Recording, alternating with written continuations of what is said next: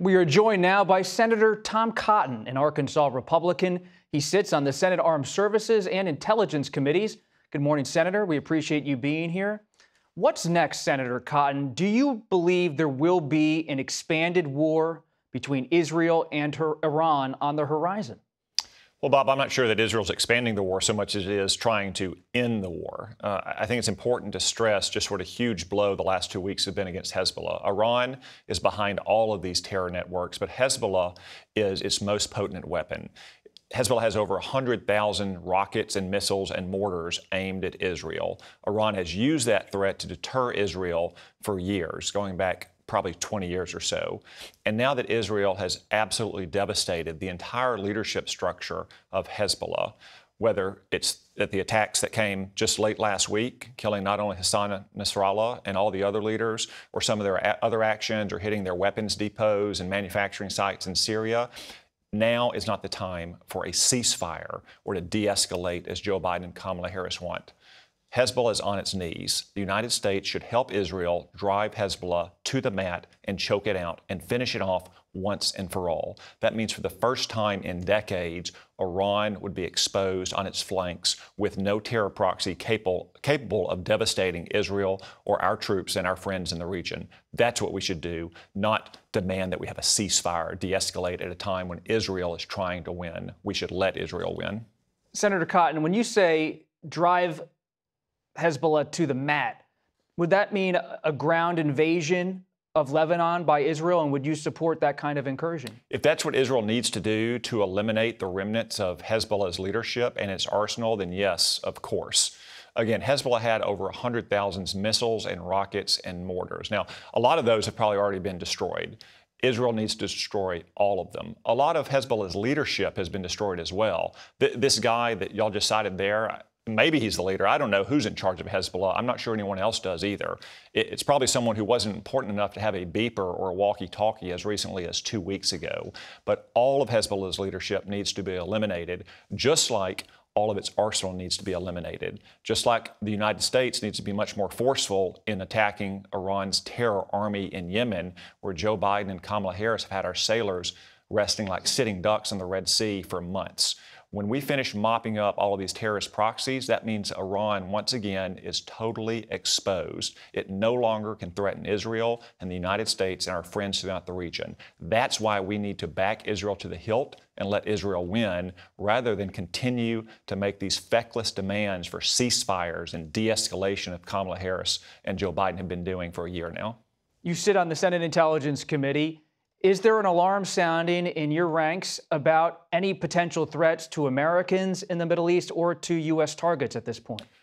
Well, from the minute Joe Biden and Kamala Harris got to the White House, there's been threats to Americans. Iran and its proxies have attacked our troops over 100 times, and we've barely ever struck back. There's been continued attacks on us. Again, just like we should support Israel in striking back against these terrorists, we should be striking back harder again. But that's not Kamala Harris and Joe Biden's policy.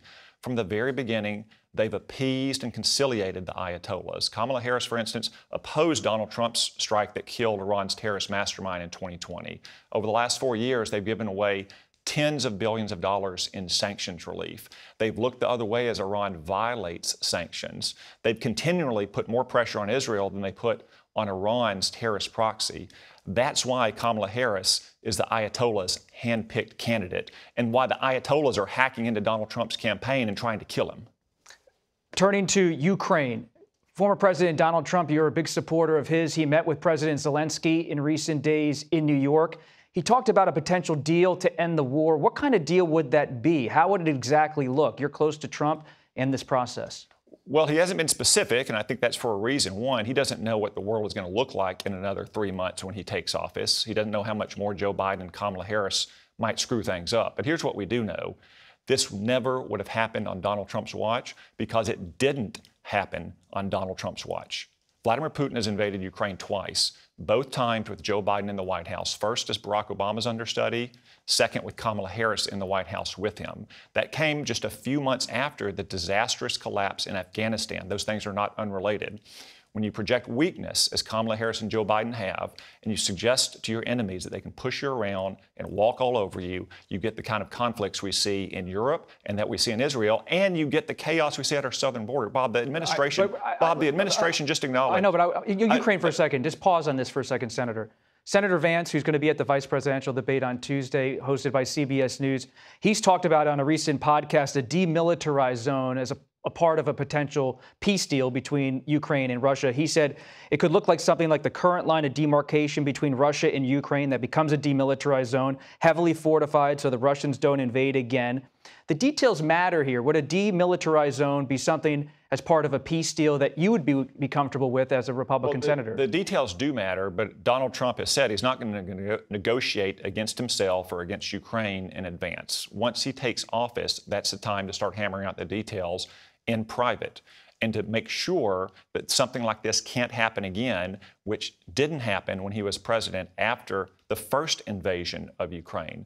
But again, I just want to say the chaos that Joe Biden and Kamala Harris have unleashed across this world isn't limited to the other side of the world. It happens right here. The administration just acknowledged that they released more than 13,000 convicted murderers who illegally entered this country, more than 15,000 convicted sex offenders. That's 28,000 rapists and murderers who illegally entered our country, who Kamala Harris and Joe Biden have let roam our streets. That's the kind of chaos that they have unleashed for the last 4 years and that Donald Trump will put an end to. You're confronting the Democrats here on this show. You're bringing up all of your different arguments.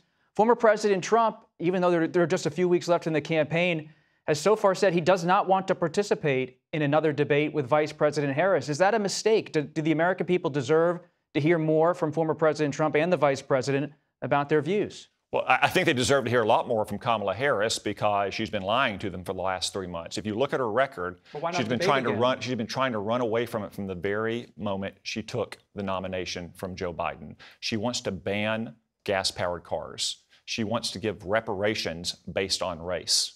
She wants to ban fracking. She wants to take away private health insurance on the job. These are not positions that she took as a teenager in high school. These are positions she took as a 54-year-old woman running for president in her own right. That's the true Kamala Harris, a weak, dangerous San Francisco liberal. Kamala Harris is the one who owes the American people a lot more answers. Donald Trump can simply point at his record and say, for 4 years when I was president, we had peace, prosperity, a secure border, and we were respected around the world. That's what the American people remember. That's what they're going to get when they elect him again to the White House. But should Trump debate again? He's already debated twice. Okay. And JD is going to debate Tim, and he's going to do a great job telling his story and pointing out what a radical record Kamala Harris and Tim Walz have. The American people know what Donald Trump will do in office. Kamala Harris is still trying to fool them.